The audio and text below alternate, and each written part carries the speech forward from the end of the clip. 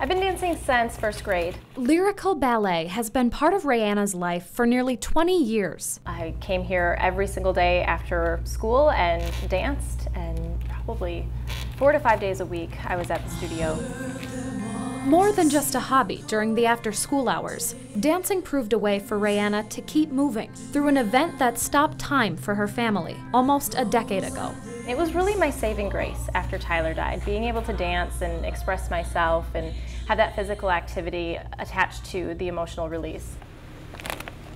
Really, pictures are all that I have. Raeanna has dozens of those, filling up 4 albums in all. Still have the memories. Snapshots of memorable moments from a childhood spent with her older brother, Tyler. My mom's really good at taking pictures of all of us when we've opened a present, so here's Tyler opening one of his. The pictures capture other moments, too. This picture here was the first time that my parents had taken us to the spot that Tyler had ended his life. Exactly 9 years ago, time stopped moving for Raeanna's family and for her 18-year-old brother Tyler, who took his own life after coming down from a methamphetamine high in 2005. This is essentially the last time that my entire family was all together, was when we were putting my brother in the ground. And I'm really glad that we have these pictures because it really showcases how much we had to come together at that time.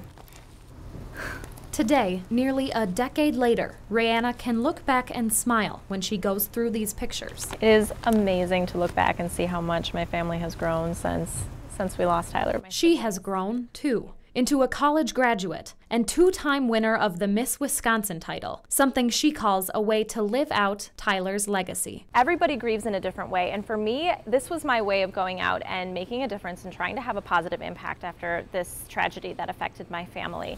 And in all honesty, it was my way of becoming closer to my brother.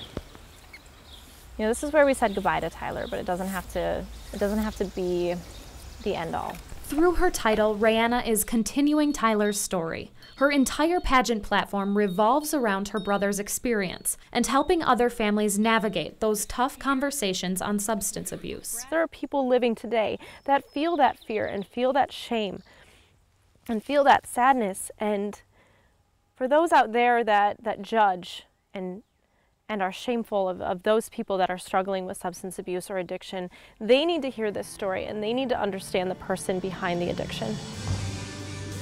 I think about Tyler before I go out and perform it every single time.